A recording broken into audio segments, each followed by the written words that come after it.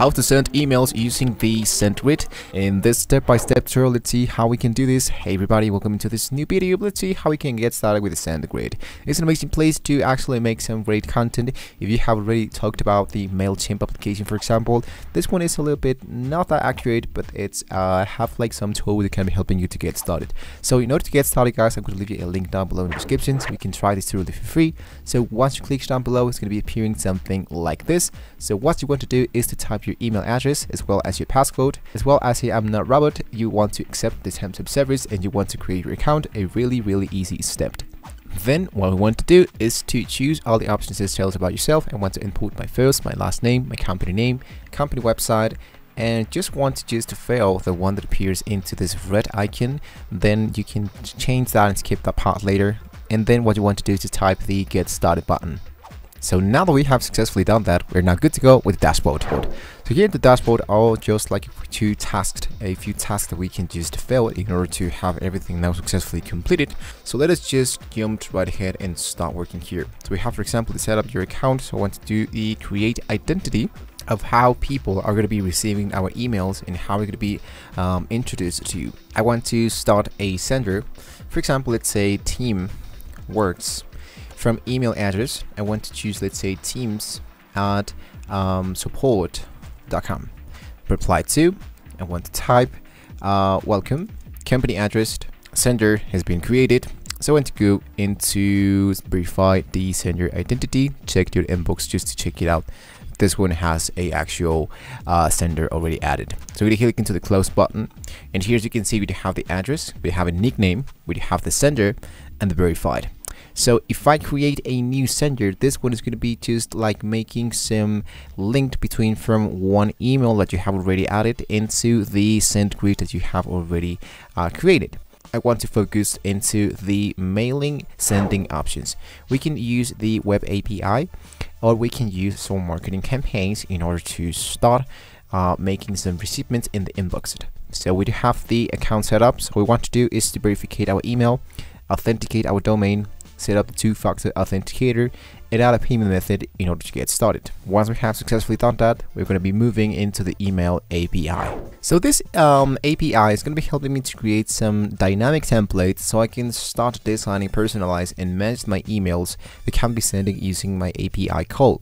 So if I type the create a dynamic template, let's say for example this is just like a welcome email, I'm going to hit into create.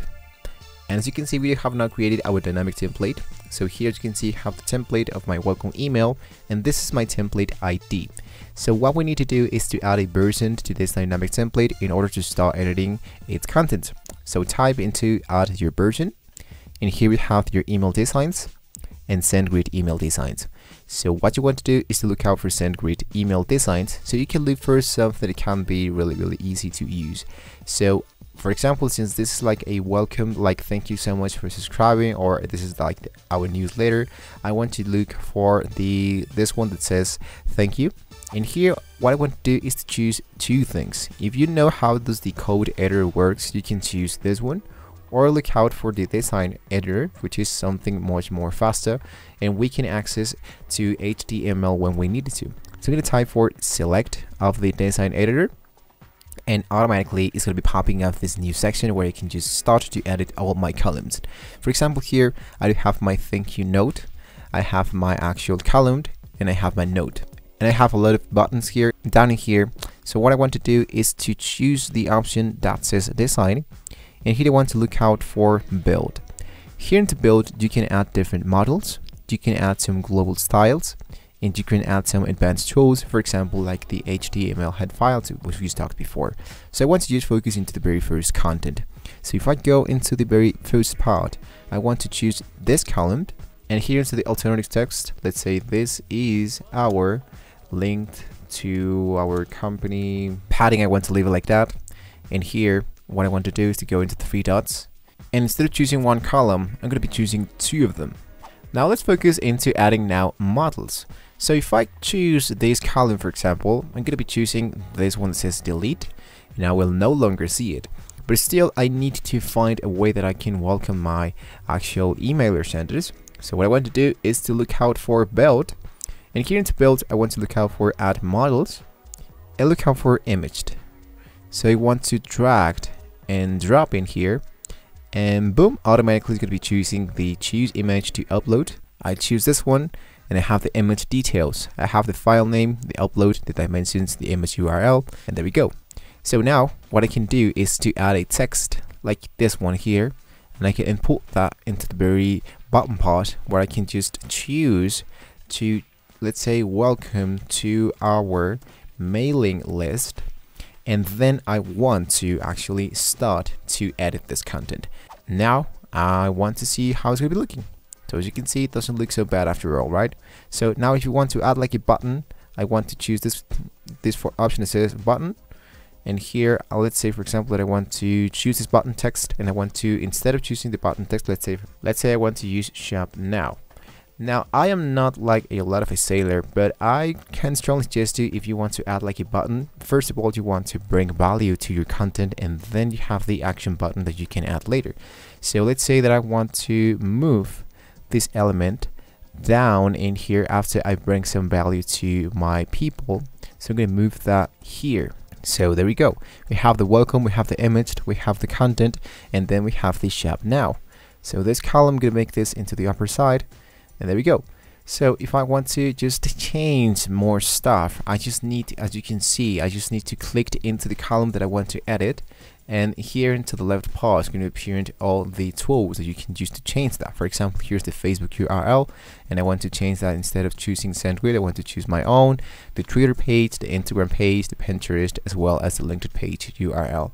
And lastly guys, as you can see, this is how it's going to be working. You can take your time to edit as much as you wanted to in order to get started with mailing list.